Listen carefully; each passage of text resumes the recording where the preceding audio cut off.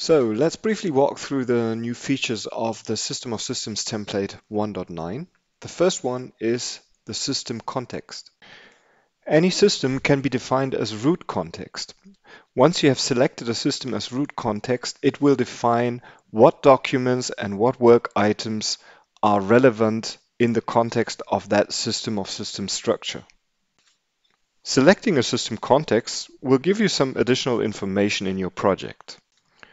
The System Documents Links section, for example, will always open the work item in the right document of the right system.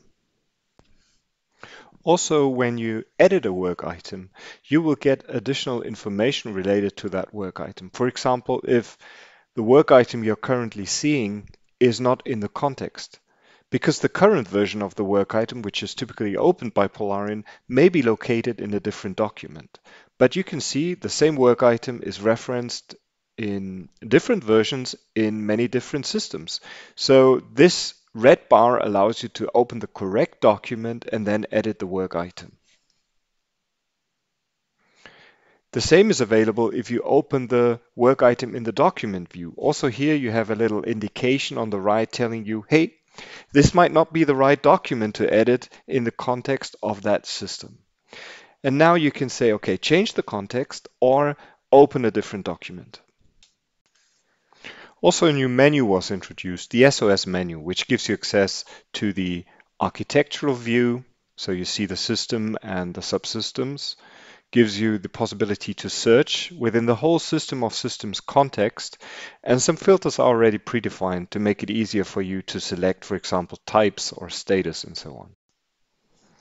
The suspects menu gives you access to all work items which are potentially inconsistent because you've changed another work item. So for example, let's say we change this work item by overwriting it. Now the workflow action will actually check all incoming links, overwrite them, and mark them as suspect. This was already there in the previous version. Now with the SOS suspect links, it gives you a list of all the work items you should review based on that change.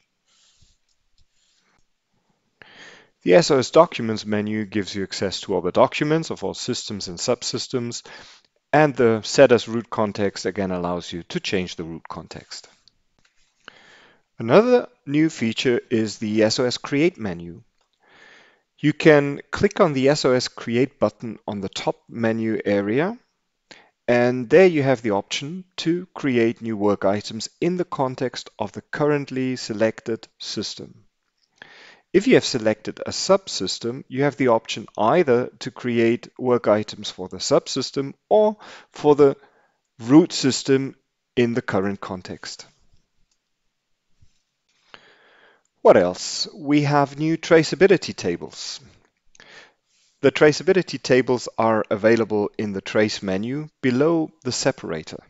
So if you click on one of these, the new traceability table will be opened, and it gives you some nice options like lazy loading. So if you scroll down, even on big data, it will dynamically load the additional work items, so you don't have to wait for the page to load everything. Then you have options to show either full coverage or uncovered work items to understand which items you need to refine, or everything. And then you can even filter the report with some additional standard Polarion query showing you only the content you are interested in. So that's the new traceability table, but also the old traceability table was improved, so it allows to display big data.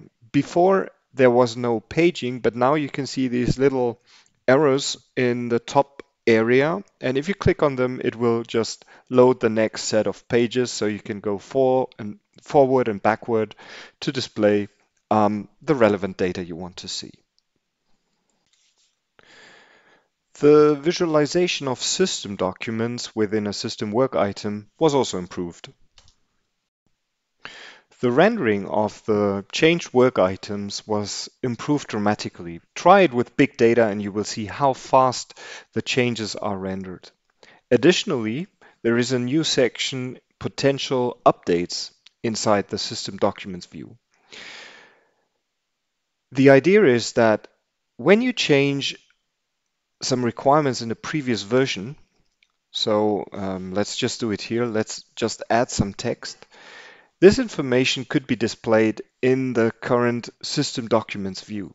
So when we go into the version 1.1, you can see there is a potential update coming in. Clicking on it will open the standard merge window from Polarion, and you can use the merge options here to merge the changes from the previous version into the current one. What else?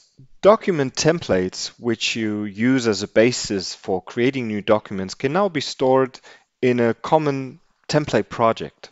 So basically what you see here in the drop-down list can be configured using the administration options of Polarion. There is a configuration file which is used for the SOS template. It's the SOS-config.enum, and there you find two entries. One is for the template identifier, which defines what documents are considered as templates.